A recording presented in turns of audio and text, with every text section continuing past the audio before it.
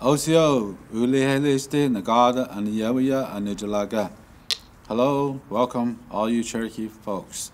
I'm going to play several songs for you, old compositions. One is called Adolistote, means prayer in our Cherokee language, and the next one was called Dondago Ha'i, which means see you again, or till we meet again. So here we go.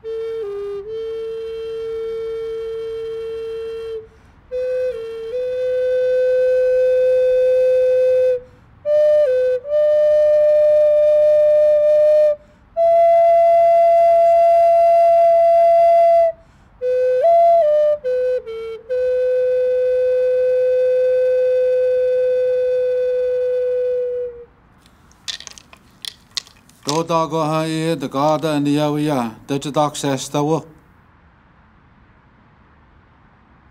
OCO, it is my distinct honor, duty, and privilege to report to you annually on the state of the Cherokee Nation. After a year in which our strength as a nation was tested, a year in which our progress continued, and a year in which our democracy was renewed, I'm pleased to report that the state of our nation remains strong. It's now been more than a year and a half since we began battling the worst public health crisis in living memory. The COVID-19 pandemic has been, without a doubt, the greatest modern test of the strength of our nation. In the face of this crisis, the Cherokee people, including our workforce, have shown great resolve. Years of investment meant we had a health system at the ready when we needed it the most. Decades of sound financial management meant that as COVID ravaged the economy, no employee missed a paycheck. Deputy Chief Warner and I sent a plan to the council to pay all citizens $2,000 in COVID relief, and it was approved by a vote of 16-1. Above all of us, working together, did everything we could to keep our people safe and healthy, and we continue to do so. But my fellow Cherokees, dangers remain. Avoidable death and misery lay ahead if we fail to heed the warning signs. Our survival means that we must put our communities ahead of ourselves. We must use science, facts, and compassion as our guide. This means protecting elders from the spread of the virus by rigorously following public health guidance. It means that every eligible Cherokee needs to take the COVID-19 vaccine as quickly as possible. Another great test of our nation's strength has been protecting Cherokee sovereignty and seizing the opportunities under the Supreme Court's McGirt decision. The Cherokee Reservation, created by our treaties with the United States, remains exclusively within the jurisdiction of the Cherokee Nation. Let me be clear. My administration will protect the hard-fought gains for our sovereignty under McGirt. We will resist any effort in the Congress of the United States to erode McGirt. We will reject outside interests that attempt to divide us, to meddle in our own free and fair elections, in an effort to undermine our sovereignty. We will oppose any attempt to undermine our jurisdiction anywhere across our reservation. To the governor of the state of Oklahoma, let me repeat what I said in 2019. The Cherokee Nation is the best friend the state of Oklahoma ever had, but we must be treated with respect. Cherokee Nation remains ready, willing, and able to resolve challenges through cooperative agreements. We have proven that we can do so on a win-win basis. However, the governor's ill-informed insistence that McGirt is a crisis that needs to be solved will be met with the fierce and determined opposition of the Cherokee Nation. Cherokee Nation is meeting our responsibilities under McGirt, and we will continue to do so. What Oklahoma had 113 years to do, we are doing in a matter of months. My fellow Cherokees, let us not merely build a criminal justice system that meets our basic obligations under McGirt. Let us build the best criminal justice system in the country. Let us build a system that places a true blanket of protection over our reservation. Let us build a system that puts justice and comfort for victims at its center. But let us also build a system that can rehabilitate offenders who are able to return to society. Let us build a system that is worthy of the Cherokee people, that expresses the best of who we are, and one that sets an example for the rest of the world. As we forge ahead governing our reservation, we would do well to ask ourselves, what kind of a sovereignty do we seek? My fellow Cherokees, a sovereignty that focuses only on criminal justice is an incomplete sovereignty. A sovereignty consumed with crime and punishment is a sovereignty that may consume us as a nation. The sovereignty we seek today must be a complete sovereignty, one that serves all people and sustains us for the next 7 generations. Cherokee sovereignty must be a sovereignty that protects our elders. It must be a sovereignty that creates hope and opportunity for our children. It must be a sovereignty that builds up our communities from the grassroots. From healthcare to jobs to education to protecting our natural resources, Cherokee sovereignty must be one that leaves no one and no community behind. Cherokee sovereignty must be a sovereignty that works for the strongest and surest among us, as well as it works for those living in the shadows and those who feel they're without hope. In that spirit, my administration will send legislation to the Council of the Cherokee Nation to create opportunities for the Cherokee people, strengthen communities where they live, and therefore strengthen our sovereignty. Starting, as always, with education, I propose that we replace every one of our Head Start centers with new facilities and that we expand quality child care across the reservation. The more we can help our young citizens get a good start on learning, the more secure our future will be. Early childhood education is a critical pillar to a strong family. I propose that we continue not only refurbishing and expanding existing community buildings, but that we build new ones in communities where the need is the greatest. And I propose that we bring physical wellness programs to our communities. Let us begin by building a state-of-the-art wellness center in Adair County, where our own study shows the need is critical. Let us continue by replacing the aging Marcoma facility here in Tahlequah. Let us look across the reservation for even more opportunities for physical wellness programs for our people. Let us recommit ourselves to creating healthy communities. Thanks to the Housing, Jobs, and Sustainable Communities Act, we are in the midst of the largest investment in elder housing repairs in Cherokee history. I propose that we go further and expand the availability of new, low-income, modern efficiency housing for elders. We can take the successful pilot project in Hulbert and spread it to communities across the reservation so that more elders can enjoy their twilight years without worrying about the conditions of their homes. In the coming year, we will sharpen our focus on economic development, working in our communities to help them prosper. Key to this will be infrastructure. From closing gaps in broadband, to growing our public transit services, to improving water systems, we will make great strides. Among the proposals I will send the Council is an historic investment in the Council's road program, increasing funds available for Council district projects by more than 180% per year over the next 3 years, pumping an additional $35 million into local road and bridge projects. My fellow Cherokees, we are already making the largest investment in history to save the Cherokee language thanks to the Durbin Feeling Act of 2019. But the loss of our language remains a threat to our sovereignty and indeed our very existence as a distinct people.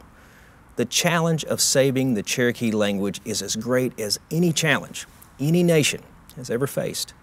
We are in a race to save our language, and we are up against our greatest foe, the passage of time and the fragility of human life. Saving the Cherokee language is quite simply a mission on which we cannot fail. We must not fail, and we will not fail. The best hope for success on this mission is in the hands of our youngest Cherokees. And so in this 200th anniversary year of Sequoia's written language, I propose we expand our language immersion program by opening a new immersion school in Adair County. We will not succeed on this mission, however, if we do not take care of our fluent Cherokee speakers. Most of these 2,000 men and women are over the age of 70. Too many of them need assistance to enjoy the quality of life that they deserve. And so I propose the creation of a new speaker services program that will have staff dedicated to addressing the needs of our elder fluent speakers. If we expect our fluent speakers to be there to save the Cherokee language, we need to be there for them. After a decade of dramatic expansion of the Cherokee Nation health system, we must keep investing.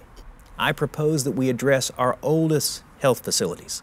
Let us build a new hospital to replace W.W. Hastings, using the latest in hospital design so that our people have access to the best health care possible.